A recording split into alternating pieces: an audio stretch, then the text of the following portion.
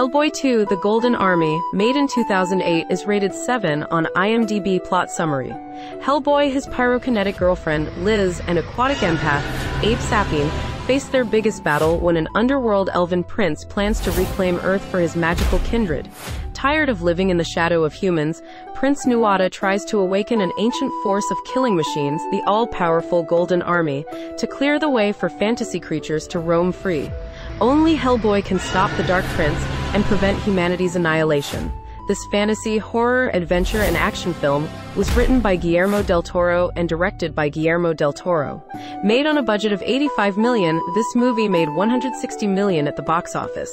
Get the popcorn because, as they say, believe it or not, he's the good guy.